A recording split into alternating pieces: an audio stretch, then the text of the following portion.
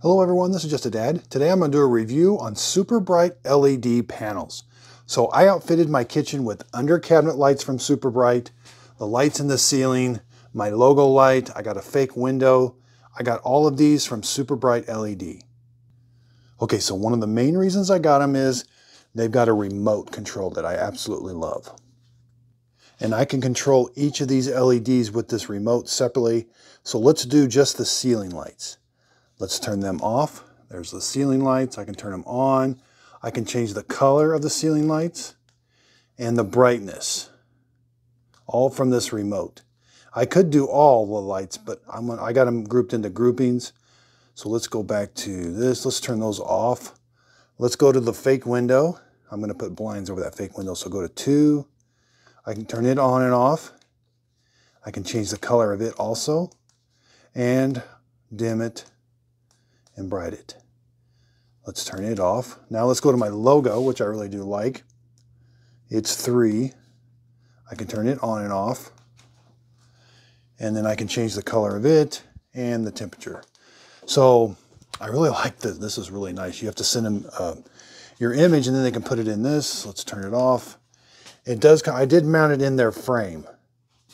They sell this frame that it sticks out from the wall.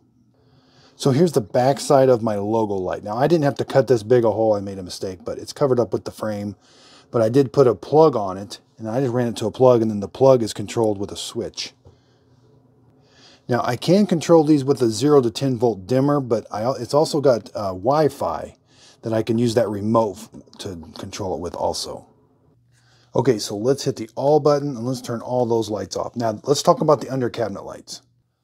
The under cabinet lights are the Cobb lights 4000. They're red, green, blue, plus they're 4000 white. Now they were kind of hard to install. I really do like this remote. It was worth it though. So I can turn them on and off with this remote here. And I can change the color. So right now I've got it in the white, but if I want to go to the, look at that.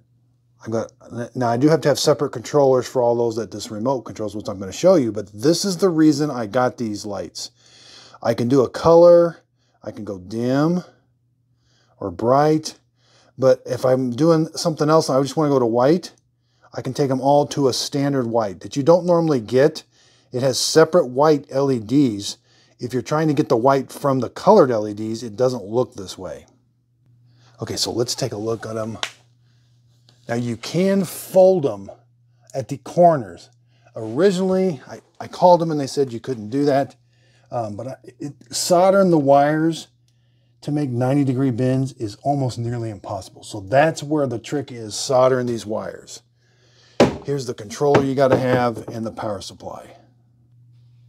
Now here's the controller, and one end of it does come with the wires already soldered, but it was a really long length, so I used part of it here, then I cut it, then I put some of it here, which you can see, and I did the folding on top of itself. They do have a video on their website that shows you how to fold it. That's for their other ones, but it did seem to work for this. And then I had to put my own power supply and then another controller. And then you just strip the wires and they go into these terminal strips. So this part's really easy. It's soldering the wires onto the LED. So again, just getting back, I couldn't find any LEDs that did this. I did a lot of research. This works really well. It was a lot of work doing this. Now the other ones are not much work. You just hook up power and the remote works. But I really wanted this because of the color. And then be able to, so say I'm doing something, it's cool and I want something neat. I can change all the color, but then I want to go right to white. Just hold that button and it goes right to white. And here, this looks like a normal kitchen now. But again, say I want to do something fun. That's the main thing I got them for. And then I can go dim, bright. Okay, so getting back to this window frame, this is a 2x2. I had to build this from scratch. There was a family handyman article and I followed it step by step. Yeah, it was in this issue here. Now, and they called it basement daylight. So they used the 2x4. That's like the bigger panels I got in the ceiling. I didn't use that, but again, you got to make this from scratch. It was a little tricky. But I thought it turned out okay. And then all I got to do is I got the blinds on order, so I'll be putting the blinds on it. Now this wall mount, I did kind of mess up a little bit. These screws, this part should be on the bottom. But I thought I was going to run into not finding the 2x4s and my circle breaker panels right here. So I wasn't able to go into the drywall right here or anything. So I just had to kind of turn it sideways for the bracketing. Okay, so this is the under cabinet LED light, and they call that the cob. Now, another reason I got that cob is because it doesn't have a hot spot. So when it's shining down, you won't see the individual LEDs. It's like a one continuous light. And I do think that that works really good, but you don't have a lot of room here. Now, it is nice. You can cut it right in the middle of this copper strip. You don't want to cut it. You don't want to cut it on these solder joints, but you can cut it here. Now, I did run into a problem when I would cut it with a normal cutter. I would try to make a perfect cut, but sometimes these lights right next to the cut would be a different color. The rest of the strip would be fine, but just this little section right next to where the cut was, it would change to a different color, whatever, according to whatever those were. I don't know what was going on there. It might have been my soldering job. Now, this is my soldering job. Now, I consider myself a pretty good solderer, but not micro soldering. It's really, really small. Okay, so you can see you've got to have a 5-conductor wire, and you've got to put one wire on each one of these. Now, these two aren't too bad. You got some spacing. These 3 turned out to be a very big challenge. But I had to get a desoldering stick, and I had to desolder it a few times and start over. And there is a film on it, so when you cut it, make sure you use a little bit of Scotch-Brite on that, and just a little bit, and there's a little bit of film on it.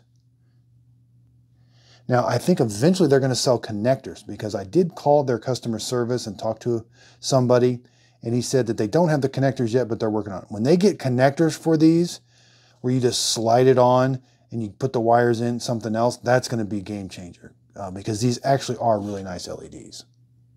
They do have the 2-sided tape on the back that you peel off. And the wire, they didn't send me 5-conductor wires, so I had to kind of make up my own, put some tape on one of the wires to make it white. So it goes white, blue, green, red, and then black. And again, this is the wire they sent me. I thought they were going to send me 5-conductor wire. And then I did practice on this one. So when I got to a corner, so like it's up underneath and you got to make a 90-degree bend, you're just going to kind of fold it onto itself and then put it like that. Now you are going to have to get some clamps. This double-sided tape works pretty good, but you want to get some clamps, especially for this corner. Then here's the remote. It's the red, green, blue, 2.4 gigahertz. Now it doesn't connect to your local Wi-Fi. It just uses a Wi-Fi between the 2 components. I'm not sure what's going on there. This is the, I told you need to buy one of these for each cabinet. This is the controller, 2.4 gigahertz. It does say they have more remotes. I didn't see a whole bunch of remotes.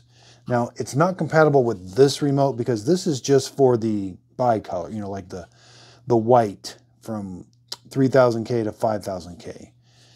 This is red, green, blue controller. But it looks like they do have some different controllers. Now be sure and keep the little instruction manual that comes with it, because this is going to show you how to link it up. It is very simple. It worked really well, and you may have to unlink it, and it shows you how you can group it into buttons and different things. You can do groupings on that one. And so to link it, you're just going to unplug it. When you plug it back in, you're going to press this. Yeah, make sure you get the right manual. This is the manual for it. You're going to press this. When you first plug the light in, you're going to short press the I button 3 times, or I call it the I button, but it's that top button right there on this first one. You're going to press that really quick. This remote's really sensitive. You got to press it really quick, and then that's going to link it. And then the light will blink 3 times, and that means it's paired with this controller. And I did that. That's pairing this. So it's going to pair this with this controller, and that will control your under cabinet lights, this cob light. And if you want to unpair it, you're going to press that same button 5 times within 3 seconds. And the lights will blink 10 times, indicating that they've unpaired. And I did forget to mention, these lights have modes. I don't really do the modes that much, but it does have modes, and you can change the speed. So let's just go over some of the modes. Again, I'm just pressing the mode button. So it's got... Okay, so you gotta make sure, you gotta find these little manuals. You don't want to lose these that come with these. They're in this box. So these are the modes. You've got dynamic mode table, strobe, red, there's several different kinds there. Now, I did call them during normal business hours, and they had a technician that walked me through, because I looked and looked. I tried to figure out how to do these lights. And he just told me exactly what to get, so I ordered it. He actually put it in a cart and sent me the cart online. So they were very, very helpful. Now, I have had a few things. This fake window light, it is humming. And they are going to warranty, but they want me to send the old one back first, which is going to be kind of a pain. These top ones, I think they've developed, one or two of them has a little hum sometimes. The hum's kind of, it's like a vibration. I've noticed when the lights are on, sometimes I'll hear like a vibration kind of inside the LED panel, and it kind of will be, it's not super loud, but it is a little annoying, but then it does go away, but then it does come back. This one for sure, so I am going to replace this one. Yeah, and this cob light, this big roll of this, it was kind of expensive. So the fake window without a controller, the controller is pretty cheap. It's usually about 10 bucks, but the Windows is 70. That's the 2x2. Now the one with my logo in it, it's a 2x2 custom print LED sky lens, tunable white. It's $130. And I couldn't believe, I sent them the logo, and within a day they had it coming back to me. Now they're in St. Louis, Missouri, and I live about an hour away. So the shipping was still pretty expensive, and we were able to go down and pick them up one time. Okay, so that cob light, it's the red, green, blue, white. It was $220. You get 5 meters, which is about 16 feet. That's the smallest you can get. But then here you'd have to buy these wall adapters. And then there's the mixer boxers or controllers.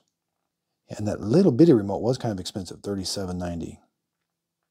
Yeah, there's the wire. I should have gotten 5 wire. Instead I got 4 wire.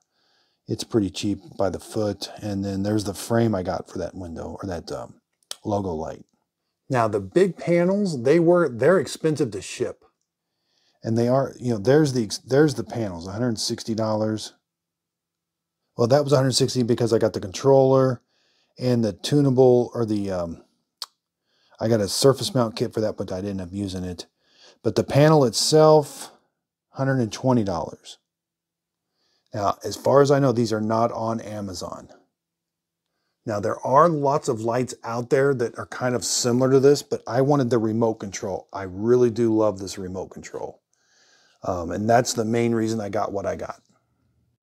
So underneath the video, if you could give it a thumbs up, I'd really appreciate it. That helps out my channel. I've been using these lights, off and on here a little bit, other than that little hum. I really haven't had any problems with them. The setup was very easy. They work. I do like the light output of them. Other than soldering these, again, I really debated whether it was going to be worth it or not. I am glad that I did solder the ends on here, because I really do love those under cabinet lights. My thing would be just give them a call. They did answer every single time. It's the people in St. Louis that answer, and they were very, very helpful. So I hope this video helps. If you could, please like and subscribe, and thanks for watching.